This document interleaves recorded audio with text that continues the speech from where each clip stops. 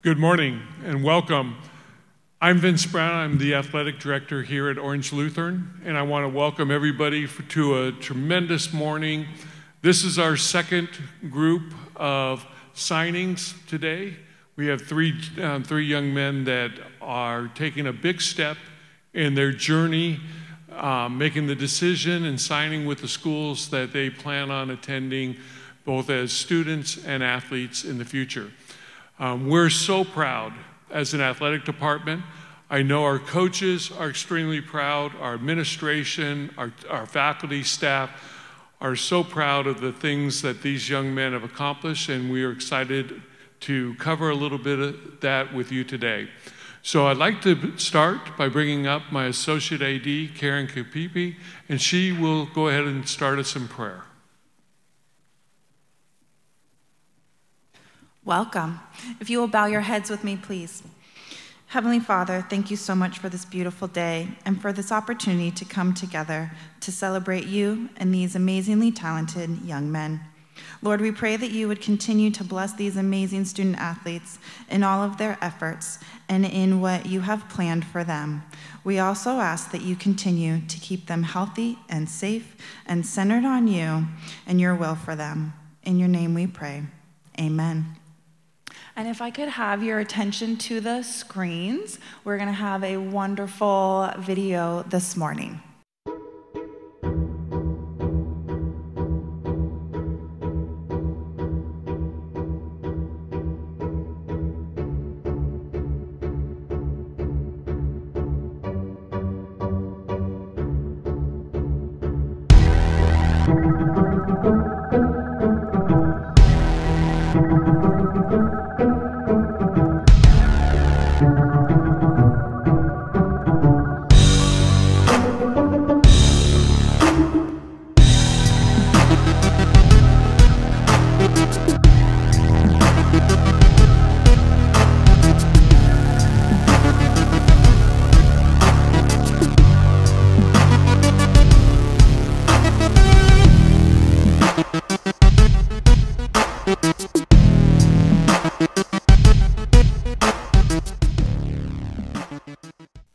Amazing. And we are going to continue in our celebration, and I will turn it over to Coach Sherman. Thank you. It's an honor to be able to be here with these three young men, with our coaches, to see so many players out here. The landscape of college football recruiting has changed tremendously over the last few years. With the transfer portal, it has really impacted college recruiting. It's changed the timelines. We're extremely proud of these three young men. We also know that many other young men are still waiting for the revelation of what the doors that God's going to open. And we know that's hard, waiting on that timeline. We are so proud of our senior class and so many exceptional young people, and we continue to pray for God's blessings on every single one of them. I was in Psalms, and in Psalm 119, it's towards the end of David's life. And biblical scholars believe that he wrote this psalm really trying to give some wisdom to Solomon. And I think whether it's these three young men, whether it's younger players that are in here, or whether it's other seniors that are still waiting for doors to open for them, and we know they will in the coming months, I think these words from the message are good for us to hear. It says, verse 1, you're blessed when you stay on course, walking steadily on the road revealed by God. You're blessed when you follow his directions, doing your best to find him. That's right, you don't go off on your own. You walk straight along the road that he set. You, God, prescribed the right way to live. Now you expect us to live it. Oh, that my steps might be steady, keeping to the course you set. Then I'd never have any regrets in comparing my life with your counsel. I thank you for speaking straight from your heart. I learned the pattern of your righteous ways. I'm going to do what you tell me to do. Don't ever walk off and leave me. How can a young person live a clean life? By carefully reading the map of your word. I'm single-minded in pursuit of you. Don't let me miss the road signs that you have posted. I've banked your promises in the vault of my heart, so I won't send myself bankrupt. Be blessed. God, train me in your ways of wise living. And even for grown adults, those are important words as we stay the course and we stay committed to the Father. I want to thank our strength coaches who are in the room, Coach Reynolds, Coach Chase, Coach Nguyen. Thank you so much for all you do to grow our players in their athleticism and their discipline. These young men, none of us would be where we're at without your presence, and I want to thank you guys for your role in their lives. Coach Ward. As we're here now to really honor these young men, I want to thank all of their parents who have spent so many hours helping them grow, helping drive them, helping support them, encouraging them when they needed encouragement, maybe humbling them when they were flying high. You guys are exceptional, and we thank you for your partnership. First, we want to share a little bit about Nate Hale. Nate was our starting left tackle all year. It's a great story. As a junior, he didn't start every game. There was a lot of games where he played on junior varsity, hey, as a junior in the Trinity League, and he embraced that. Sometimes we had to encourage him as he was doing that, playing behind Zach Miller and Anthony Tinna, some exceptional young men that are playing in college now. And as the offseason progressed, he just worked. He worked through the weight room. He worked on the field, really anchored our offensive line, being a starting left tackle for us. As I thought about a word to describe Nate, it was consistency. He was consistent in everything he did. He was consistent in his demeanor at practice.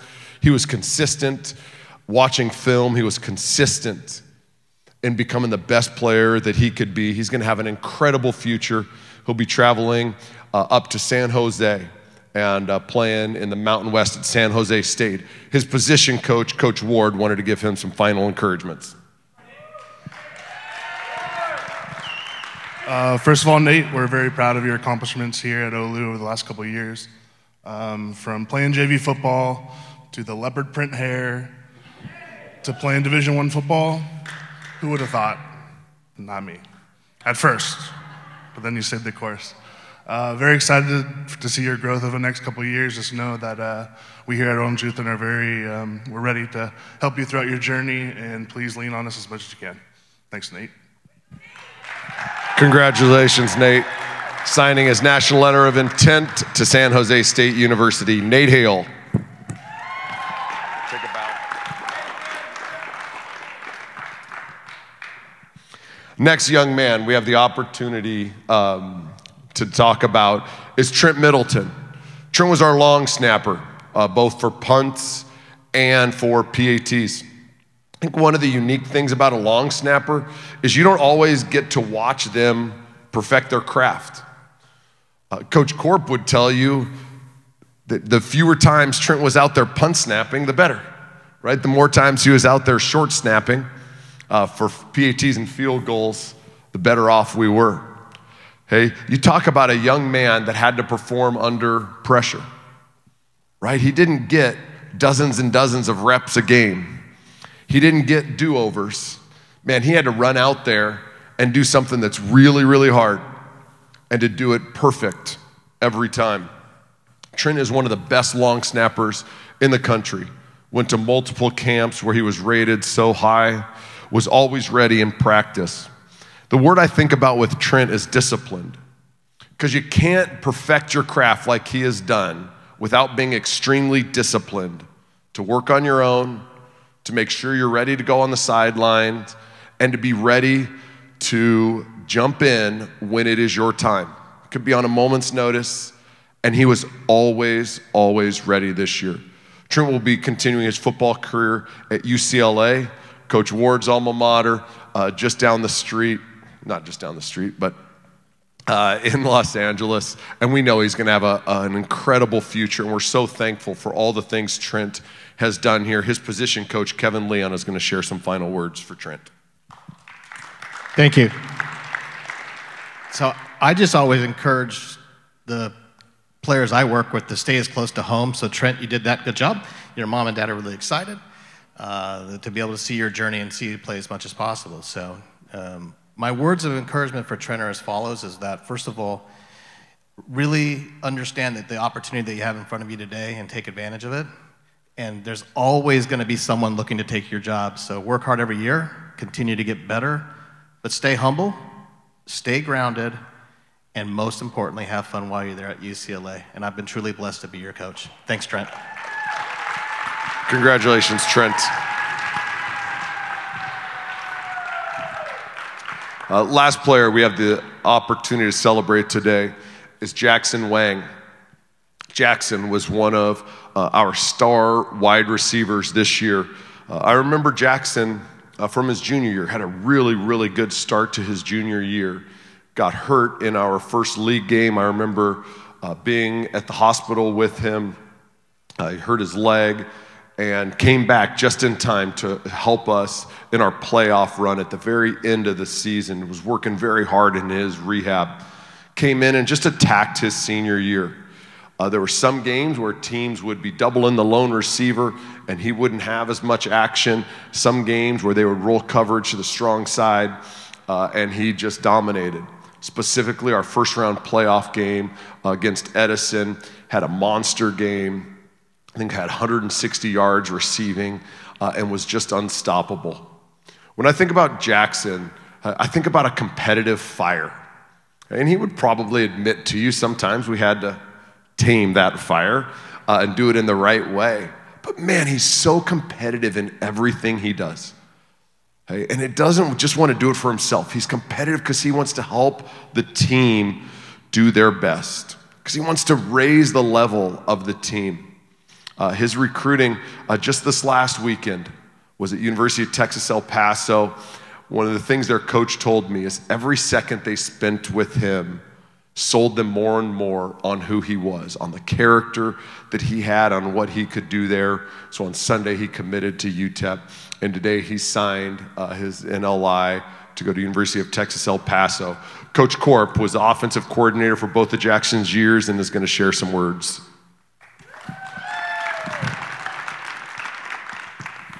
First of all, congratulations, Jackson. I think that your journey cannot be completed without thanking Coach Frank Hernandez, who's not here today. Coach Frank was Jackson's receiver coach for the 3 years that he was here, including last year, and he does a great job developing our young receivers. Jackson was our most explosive receiver last year. He had averaged 18 yards a catch. In our first Division I playoff win since 2015, I went back and looked this morning, Jackson was our player of the game. He had over 160 yards catching and 2 touchdowns. And I think that just shows the testament of his, first of all, his athleticism, but most importantly, Jackson put a smile selfishly on my face every day that I got to coach him. Always came in with a smile on his face. He was, had a great attitude and truly a pleasure to coach. So Jackson, I just wish you all the best and know that you always have a place here at Orange Lutheran. Thanks, bud.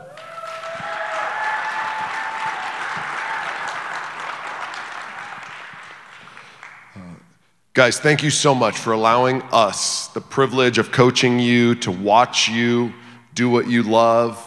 Thank you for all you've given to the Lancer community.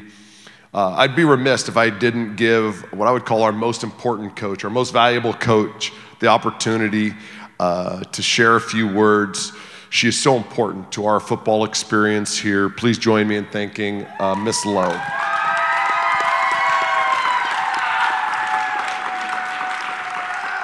Hi guys, I swear every time he just really makes me seem a lot better than I am. I just love these kids, that's all. But Jackson, Trent, and Nate, it has been so incredible watching your journey over the last 3 and 4 years. You've all had different trials and tribulations and stories that you've been through, but how you fought through all of that and held God so at the center of it all and continued moving forward and trusted the process was amazing to walk alongside all of you with. And I am so excited to watch your next chapter and see how you guys perform and excel and become the incredible young men that God has planned for you, whatever that may be, whether it's in football and even after football in life. I know you guys are going to change this world, each one of you differently, and you have it in you. And younger guys, I want you to look up at these three and all of our seniors and see what they did this year and how hard they fought and how they held together as a team. And I think that's most important, is to remember your brothers, whether you're up here, you're, a rising freshman to sophomore, like, these guys are your brothers for life, and I hope you guys remember you are Lancers for life. And no matter how far you go, we're just a text, a FaceTime, a call away, because it will get tough, we know that, but that's where you guys rise and where you guys are going to grow. So thank you guys so much for coming here today, and we're going to go ahead and close in prayer.